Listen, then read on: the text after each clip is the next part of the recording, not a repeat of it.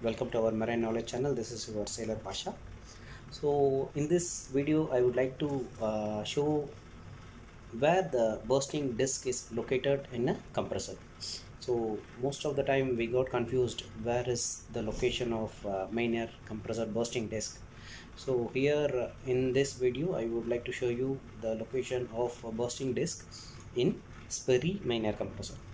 We'll go and check the video.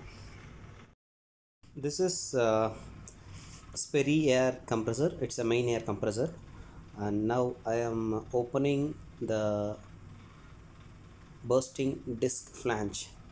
So this is the unit. It's a cover where you can locate the bursting disc. The bursting disc will be inside this cover. You can see a opening in this cover where the opening is provided just to give the path.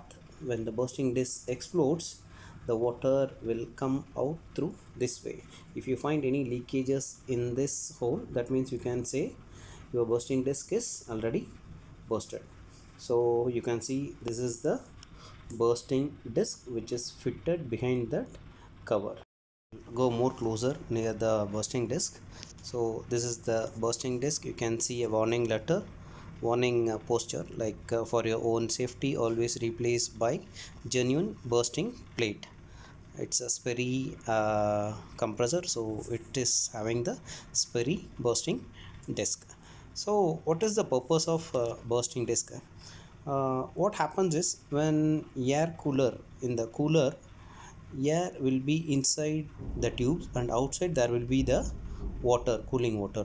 So what happens in case of any leakage in the tube, the air will enters the water chamber.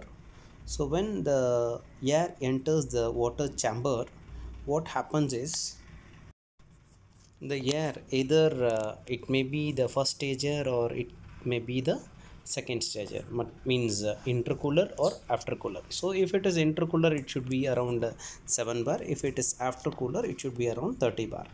So when those high pressure air enters the water chamber where the water pressure is already only 3 to 4 bar, so the bursting disc will be having a capacity that in case of more pressure it will burst and release the pressure, and all the water will be out through this passageway. So this is the reason why we kept the bursting disc in this main air compressor.